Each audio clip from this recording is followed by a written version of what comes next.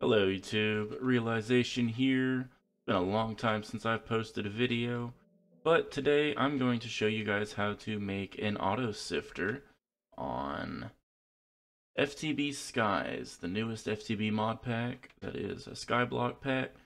For whatever reason I decided I was going to show you on a compact world seed, so it doesn't really matter, you can do it however you want to do it, but I'm just going to show you for the sake of simplicity that I have easy block placing and whatnot.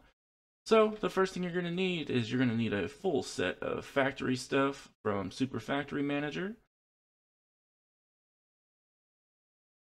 Next thing you'll do is you'll place a small 3x3 square with nothing in the middle for your underneath power generation if you so decide that you want to do that. But for the sake of the video, I am going to just use a creative power cell thingy from Create.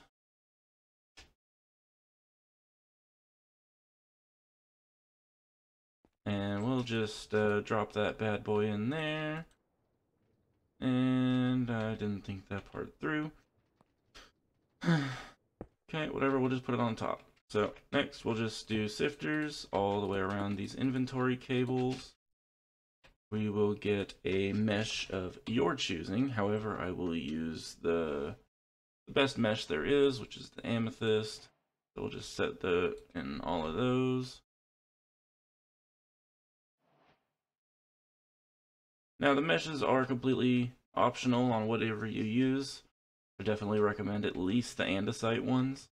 But if you only have string, so be it. It doesn't really matter. So next you'll put a small cogwheel inside here.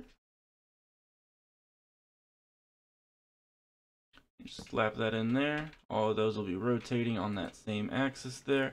You want to buff that thing up as best as you can. See how they're whirring right there? Alright, so the next thing you'll do is you'll get your docks. I recommend at least one of these being a Dank 5. So you just put one in there, put another one in there. Now, both of these can, however, be barrels, chests, or whatever you want. It doesn't really matter. It's just the Danks, they're so much better than a chest because, you know, they get all that inventory space, and each slot holds 6,000 or 65,000 items. So, you know, that's pretty good. So next, you'll go to your factory manager, you'll place it down, see that there's nothing in there. So you'll just put your factory disk in there. Now it says import from clipboard and export from clipboard. You may be wondering what these are. These are scripts that you make yourself, or, you know, it'll be in the link in the description of the one that I use. So what you'll do from there is you will open up Notepad. You'll create your script or copy and paste it. So what I have right here is my test script that I was messing around with, and it works pretty well. So what you'll do, or what it does, is basically anything that's in A, it will try to take 8 of those and put them into each B. So B is going to be our sifters. This is our input chest. It's going to be A. This is going to be C, which is our output chest.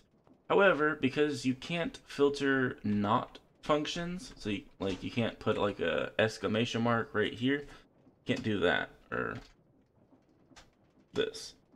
So that would basically being, say, input everything but dirt. But you can't do that. So we're having to use C as a backstock, which means anything that goes in here will end up going into here and then get transferred back over to this one. It's kind of weird. You don't really need A if you're using the docks for holding your danks, but for simplicity's sake, because you can do this with a barrel or something, we have to do it this way. So what you'll do is you go in here, you'll copy the code, you will go in here and you will import from clipboard. Now it says there's an error. Let's see what the error says, because there wasn't an error before. Alright, okay, so basically your labels are created with your label gun, which is here.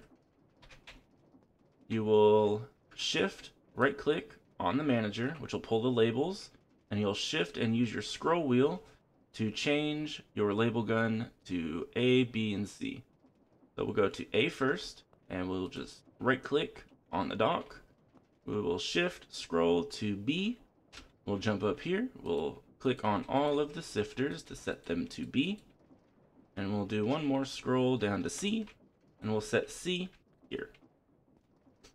And then after you're done with that, you just right click the manager, and then there should no longer be an error.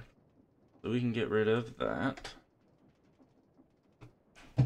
So next step is you want to fill your inventory up with gravel or something, or pipe in gravel from some other source that you're automatically making gravel from, or dust or sand or whatever you want to do. So, but since I'm in creative, I'll just do it this way. Do gravel, lots of gravel. That did not work. We'll just do give king gravel. I don't know, like 5,000. Sure. We'll just put it all in there.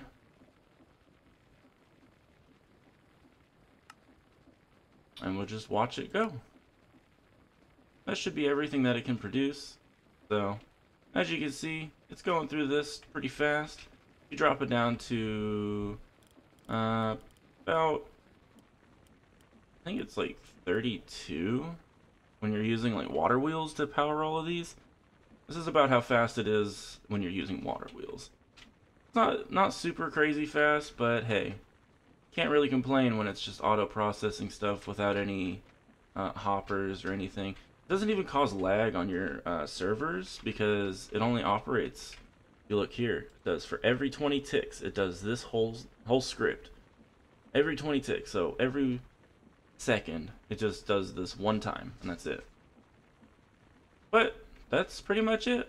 So if you like what you saw, go ahead and give a like to the video. I can't promise making any more videos recently because, well, I got a lot of life stuff happening, so you ain't gotta subscribe, I don't really care. You can leave a comment if you got any suggestions. I might go ahead and do some suggestions for FTB Skies if you guys got any weird creation ideas that you want me to try to make for you.